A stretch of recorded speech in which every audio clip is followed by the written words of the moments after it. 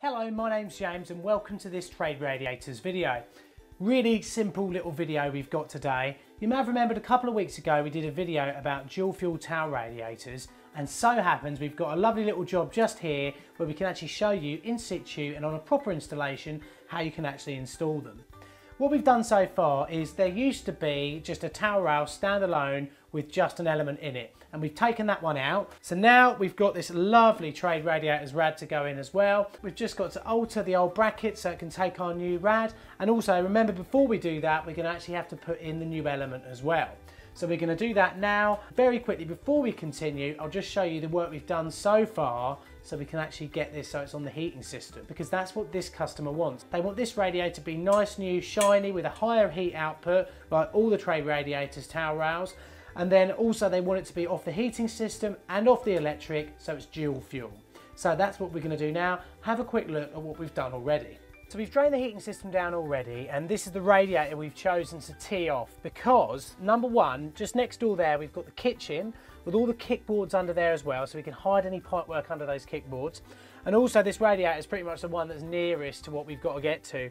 The room where we're putting in this small little radiator is just over there. So what we've done, we've drained the heating system out. As you can see, I've teed into these two pipes already and gone through the wall. Those two pipes just pop down under those kickboards just there and there. We've run those pipes along our kickboards just under here. And then if we just have a quick look under here, so our pipes run under those kickboards just like that, through the wall there, and then out under here. So there is where our radiator is going. This is where our radiator is going here.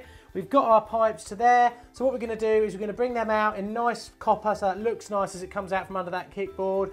But that's the great thing about flexible pipe. It makes these sorts of jobs sort of doable. It makes the possibilities a lot more. So what we're going to do firstly is mark up and get our radiator brackets on.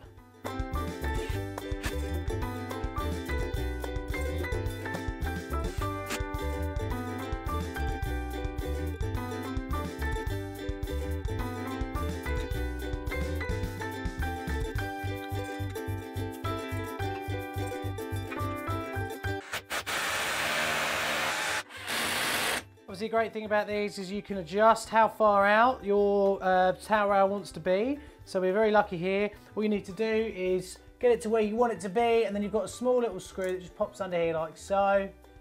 And the really good thing about these is you can do it now rather than having to worry about it after you've put the radiator up. It can be a real hassle. And you're probably noticing we're only putting 3 in, purely on the stipulation of the customer here.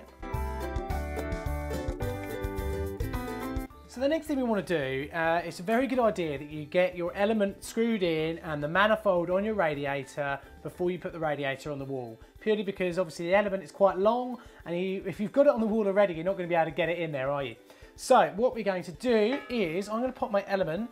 As you can see, I just slide all the way in. I've popped a little bit of seal on there, but there's already a rubber seal on the manifold itself. So really it's just a matter of twisting it in. Do not use the body of this to twist it in. Grab yourself a set of grips, tighten that up, and get it so it's pointing in the right direction that you want it in. So like I say, these got a little rubber O-ring on them, so this should just go in nice and easily. And then seal up nicely on the rubber O-ring. But if you're worried, just get yourself a little bit of PTFE as well, and just use that PTFE to make a proper watertight seal, which should be fine with what we've got here. Right, what we're wanting to do as well is we need to pop the insert on for the actual radiator. Now, like I've said before, sometimes the inserts need a hex key. Fortunately, obviously, because I do this all the time, plumbing and all that sort of stuff, I've got a hex key on board. You might have to get one. It's slightly larger than a 10mm, which is usually what most hex key sets go up to. So you need something, well, I mean, really getting something like this is probably a bit overkill, because I do it all the time. It's quite handy. I'm just going to pop a straight valve on here. Just going to do it up lightly for now, because we're just going to use this so we know exactly what we're piping up to in a minute. Just got that on there, and then all I need to do is pop the insert for a standard radiator fitting in this side. These are standard lock shields on here, so it doesn't matter which way around the flow and return is, but do make sure you know which way around it is if you've got a non-universal radiator valve.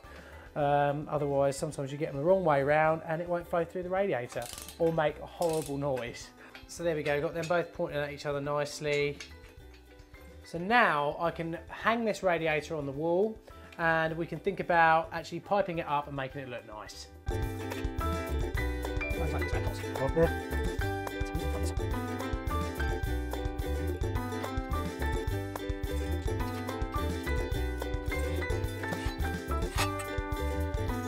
then it comes on.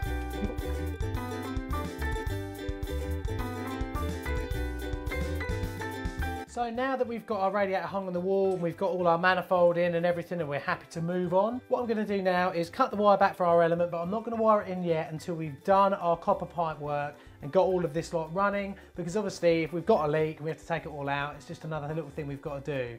So now what I'm going to do is pipe up this beast so it looks a little bit more like this. So there we go, we've got our lovely new radiator on here. It's absolutely blazing hot at the moment. It's running off the heating. We've also got our lovely dual fuel element. As you can see, the pipe work's in.